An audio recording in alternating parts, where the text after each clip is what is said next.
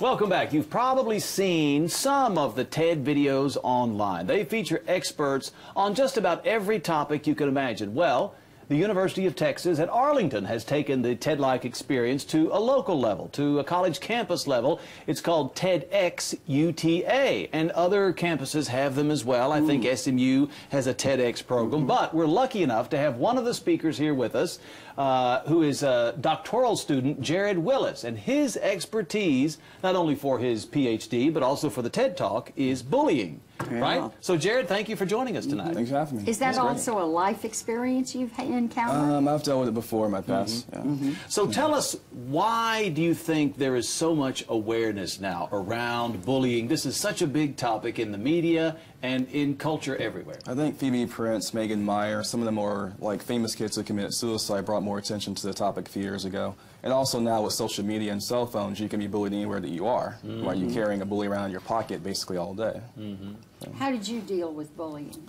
I basically try to succeed in different ways in my life and just further myself. So my master's degree was a huge part of that success. And I think that success is the best revenge in a way. It is. It is. So what led you, was your personal experience one of the things that led you to want to study bullying in your postgraduate studies? Well, for me, it was personal and also my friends as well, because I had a lot of friends who are lesbian and gay, and they experience a lot of bullying, as you might imagine. And so my research was looking at LGBT relationships and also looking at bullying and the kind of stigma that they go through and what they experience in their daily lives. And it leads to self-harm in some cases, doesn't it? Yes, and that's the focus of my TED Talk, is self-harm. And so someone, for instance, kids who are adolescents, they want to fit in at school. They want to be popular. They want to get their identity set. Sure. And you also have peer victimization, which peaks in high school. Peer victimization. Peaks at the high school level. And also you have the highest onset of depression and anxiety among that age group. And so if you're bullied the most at that age, and there's more depression at that age, it's like a perfect storm. Sure,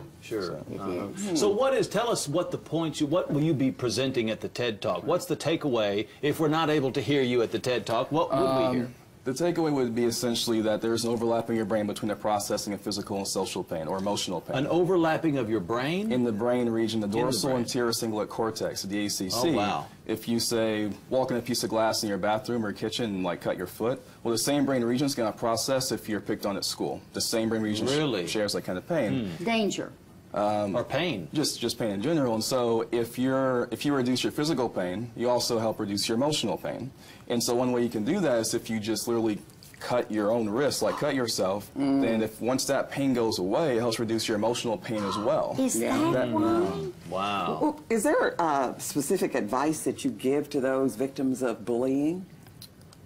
How to cope, maybe? Yeah, how do you cope with it? To try and make your life and experience worthy of remembrance, try and make your life a story worth telling is the best advice I ever got.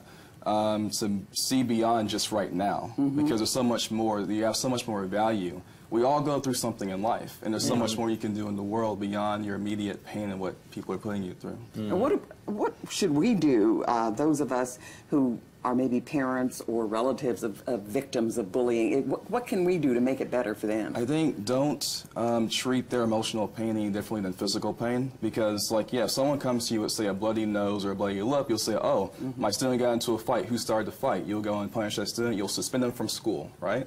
But if someone has emotional blood in their heart, you can't see their emotional blood like a bloody lip, and so you might just wave it off.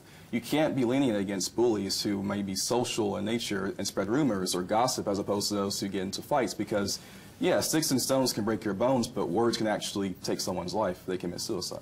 But sometimes the adolescent doesn't want you to go do anything because then they think they'll be treated worse. Or more of a stigma. Yeah. Especially for online bullying, too, because if you're bullied online and your parents find out that you're bullied, they might take away your online privileges. So you might take you off Facebook or take away your cell phone, so in a way, you won't tell anyone because you won't lose your cell phone. So because you might be punished for being the victim. Exactly. Yeah, are there any things to look for? Say a kid will not share the fact that he's being bullied with you. Are there any things that you can look for, signs, behavior? I would definitely say being more reserved. There's a whole lot of internalizing problems that starts to develop, so more impulse control issues will start to show themselves. if they're like wearing certain armbands, it probably means they may be hurting themselves in some way. You'll see some kind of impulsive behaviors that arise, and also depressive tendencies that arise when someone's going through this kind of experience. I've learned a lot from you today. I really have. It's Yeah. been one of the clearest definitions and explanations that I've ever heard on it. Jared So Willis good from job. UTA. And when is your TED Talk? It's going to be this Saturday at 3. It's $15 if you're a student on campus. It's going to be $25 if you're faculty and $35 for general public. So please come out and support us. How long is it? Yeah. It's about 3 to 6 or 3 to 7, somewhere. But how long is your talk? Mine's going to be just 5 or 6 minutes. So I mean, Quick. if You gotta make your point. oh yes, if you don't see me on Saturday, I'll definitely post it and share it. So Okay, everyone good. can. Jared Willis on bullying. Thank you so much. Thank you, TEDx at Jared. UTA. Hey, audience. Very good.